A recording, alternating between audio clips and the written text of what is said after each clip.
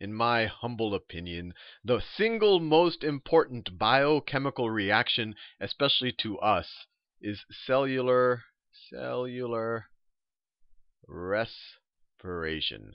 And the reason why I feel so strongly about that is because this is how we derive energy from what we eat, or from our fuel, or if we want to be specific, from glucose. At the end of the day, most of what we eat, or at least carbohydrates, end up as glucose. In the future videos, I'll talk about how we derive energy from fats or proteins. But cellular respiration, let's go from glucose to energy and some other byproducts. And to be a little bit more specific about it, let me write the chemical reaction right here. So the chemical formula for glucose, you're going to have 6 carbons, 12 hydrogens, and 6 oxygens. So that's your glucose right there. So if you had 1 mole of glucose, let me write that. That's your glucose right there.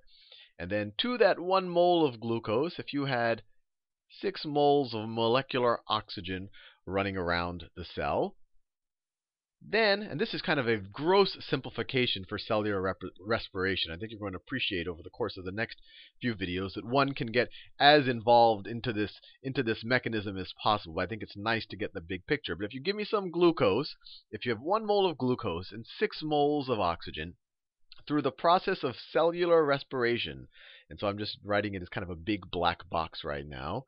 Let me pick a nice color. So this is cellular respiration, which we'll see is quite involved, but I guess anything can be if you want to be particular enough about it.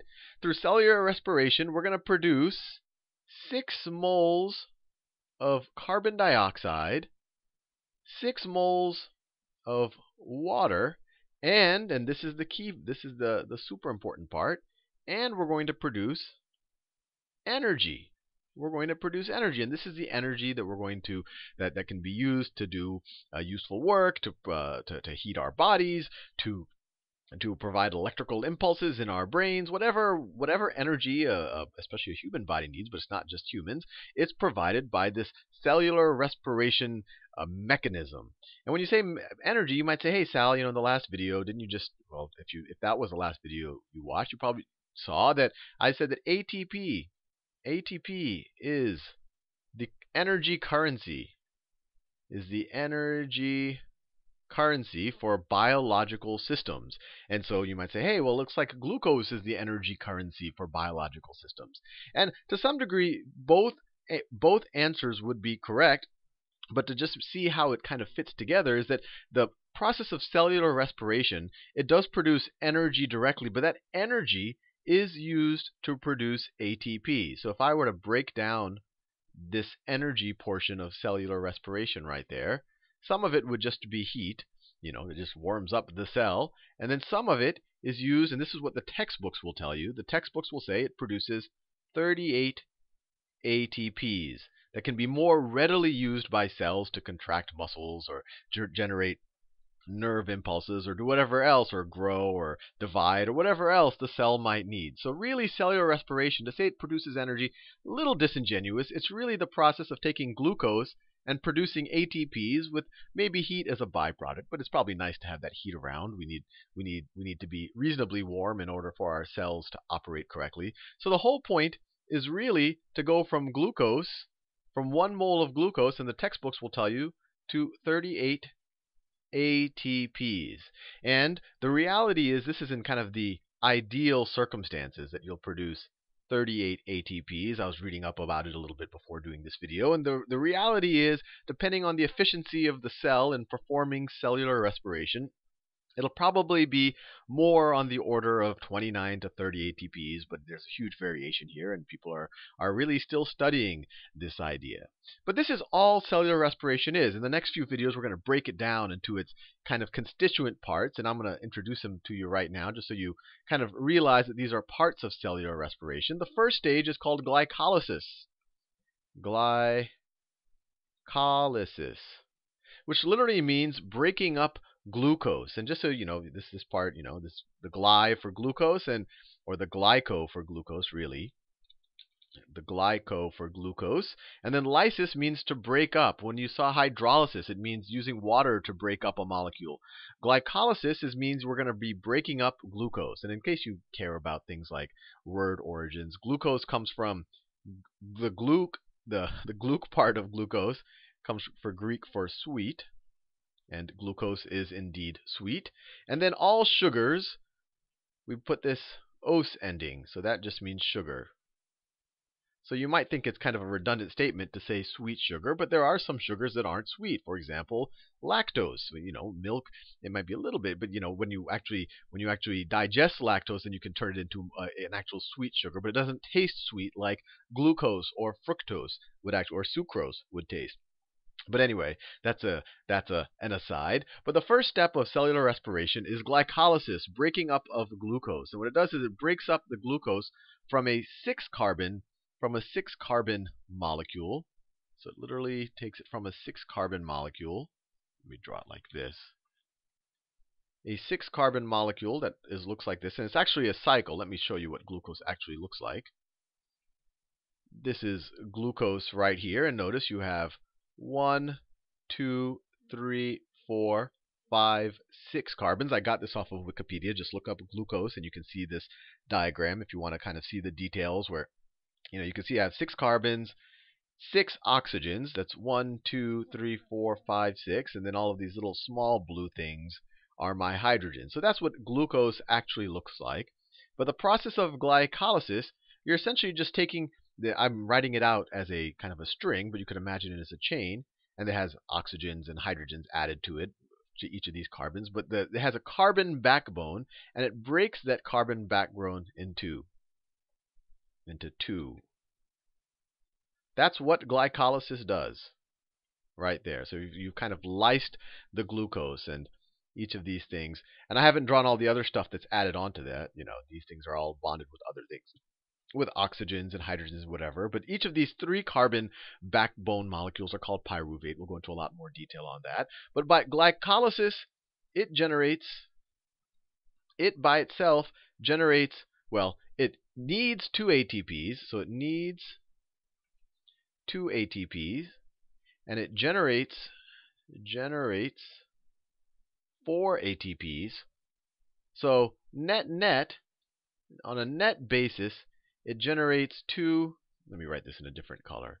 It generates 2 net ATPs. So that's the first stage. And this can occur completely in the absence of oxygen. I'll do a whole video on glycolysis in the future. Then these byproducts, they get re-engineered a little bit, and then they enter into what's called the Krebs cycle. They enter what's called the Krebs cycle, which generates another 2 ATP. And then, and this is kind of the interesting point, there's another process that you can kind of say happens after the Krebs cycle, but we're in a cell and everything is bumping into everything all of the time. But it's normally kind of viewed to be after glycolysis in the Krebs cycle. And this requires, requires oxygen. So let me be clear. Glycolysis, this first step, no oxygen required, or doesn't need oxygen. Oxygen, it can occur with oxygen or without it. Oxygen not needed. Oxygen not needed. Or you could say this is called an anaerobic process. This is the anaerobic part of the respiration. Let me write that down too. Anaerobic. Maybe I'll write it down here. Glycolysis, since it doesn't need oxygen, we can say it's anaerobic. You might be familiar with the idea of aerobic exercise. The whole idea of aerobic exercise is to make you breathe hard because you need a lot of oxygen to do aerobic exercises.